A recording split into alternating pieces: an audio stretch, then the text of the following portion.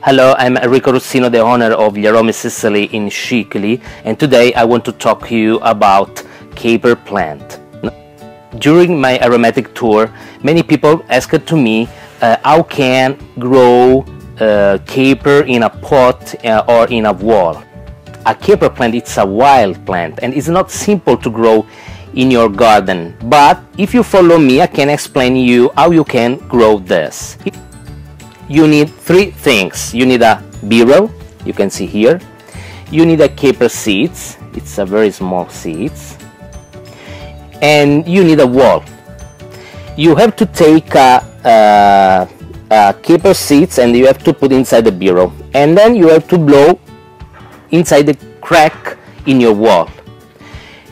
Then you have to wait maybe 2 months to have a new baby plant in your wall.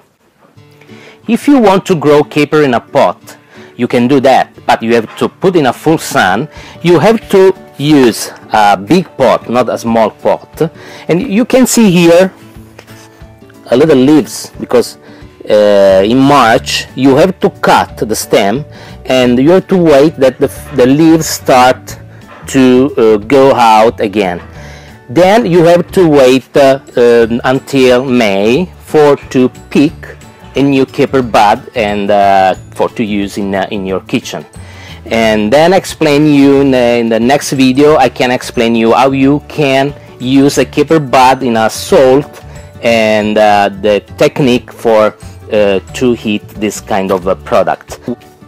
If you need more information, you can follow me in my internet site gliaromi.it, or you can visit our YouTube channel, The Garden Trainer. You can find a lot of video where I explain you how you can grow herbs.